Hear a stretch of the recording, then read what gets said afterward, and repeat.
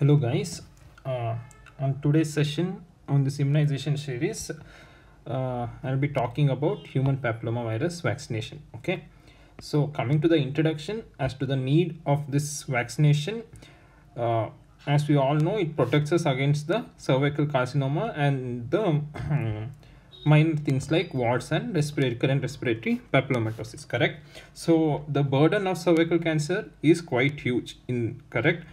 Well, let it be in our country or in the rest of the world. So that is the need. Fine. So as we already spoken about, cervical cancer is second most common type of malignancy among women. Okay, and this HPV DNA has been extracted from around 99.7% of all the cervical carcinoma. So most of the time HPV is the causative virus responsible for cervical carcinoma. So once there is exposure, after 10 to 15 years, carcinoma can develop. It develops as carcinoma in situ and later on can develop into malignancy. Correct. It can spread. Incidence is as high as 15 per 1 lakh women. Coming to Indian scenario as well, there are around 1 lakh cases reported yearly and around 60,000 deaths yearly taking place. Correct. There is a huge burden in this society and huge morbidity as well as mortality is being contributed by cervical cancer, and this can be prevented by using the vaccine. That is the need, and it is caused by HPV 16 and 18. It is a double-stranded DNA virus. HPV 16 and 18. So around 70% of all invasive carcinoma is caused by 16 and 18.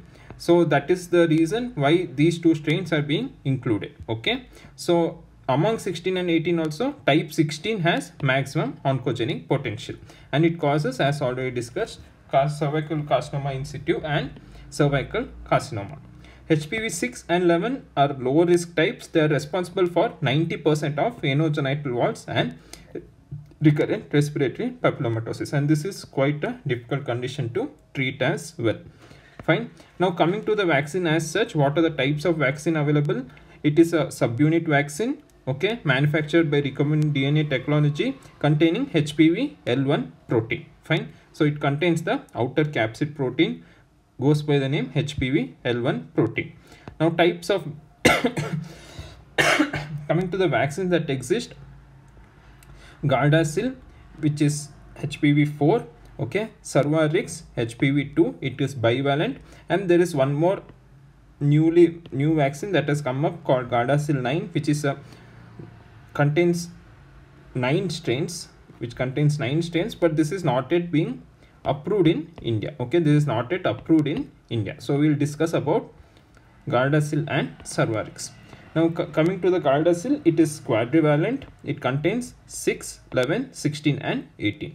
And Cervarix is bivalent and it covers only the one with maximum oncogenic potential, that is 16 and 18. Both of them content is the same subunit vaccine against HPV L1 protein. Okay, there is 20 micrograms of HPV 6 and HPV 18, and there is 40 micrograms of HPV 11 and 16. Coming to Cervarix, since it contains only 16 and 18, 40 micrograms of 16 and 20 micrograms of 18. Dosage is 0.5 ml, same for both. Route is intramuscular, and coming to the efficacy, it around the burden of it can prevent around 98 to 100%. Okay, there is 98 to 100% reduction. So HPV 16 and HPV 18, and there is good efficacy around 99 to 100% against genital warts as well.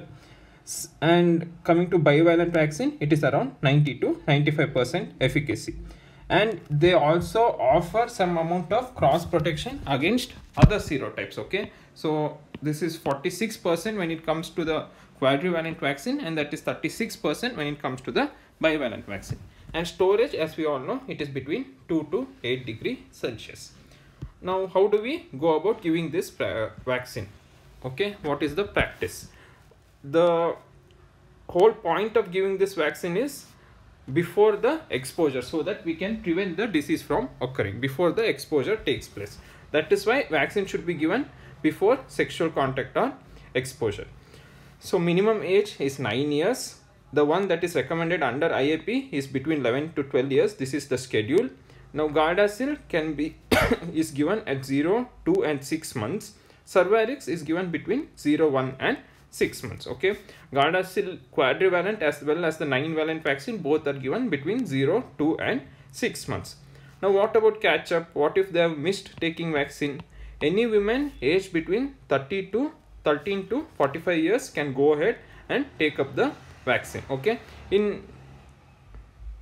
we are mainly talking about the female gender because in male gender it has not yet been approved in India. Okay, next, coming to the side effects, no serious side effects have been observed. Okay, only few local side effects like low pain, swelling and erythema, and systemic side effects like fever has been observed. Fine, that's it guys. Thank you.